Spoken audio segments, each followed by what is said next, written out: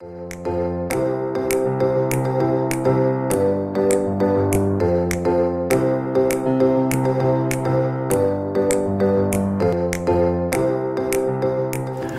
morning, my name is Nadia Marçal. I'm from Cape Verde. I'm going to talk about my journey and how I have been harnessing the opportunities in order to improve my skills. For this, I identify 4 basic components that should be taken into consideration. The first one is how to embrace the challenge. When I finished my bachelor degree and my specialization in Brazil, I went back home so excited and filled with new ideas. However, after several failed job interviews, I came across with some opportunities to work on different files. Each one of those activities helped me to improve my personal and professional skills and get to know the labor market in Cape Verde.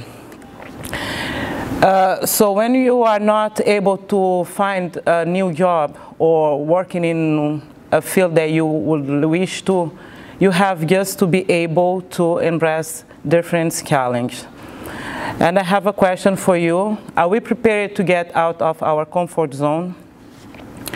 The second component is that we have to be able to build creative solutions. After 1 year moving from one job to another, I was selected during a job interview, and I moved on to another island, a very small municipality, in order to become a regional coordinator of a Deportee Integration Project. During this period, I faced several challenges due to the new social and cultural environment.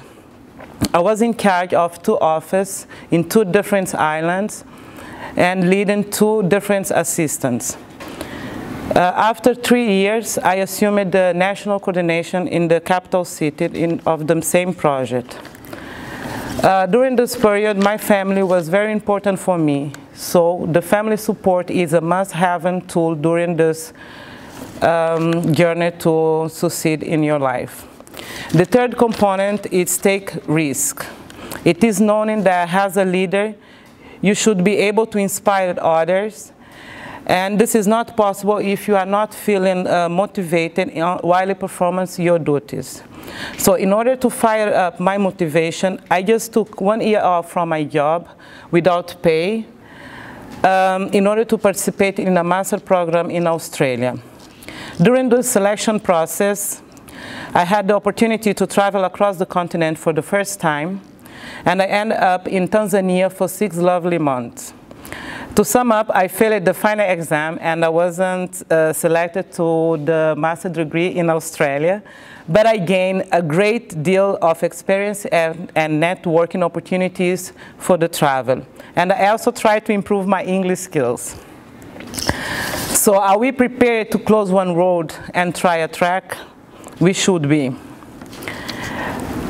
The last component that we should take in consideration is that we have to be able to foster the positive aspect of a failed opportunity. As I have mentioned before, I failed an English exam, but due to the English skills gaining, I was able to replace my boss in both national and international events. I was selected to attend a 1-month course regarding migration and development in Netherlands, and I was also selected to be part of the Mandela Washington Fellowship. So fellows, are we able to identify our weaknesses, accept our failures, and get the positive aspect of them? I hope so, because we are all here to become young African leaders. And this is a moment, and this moment is an opportunity. Thank you.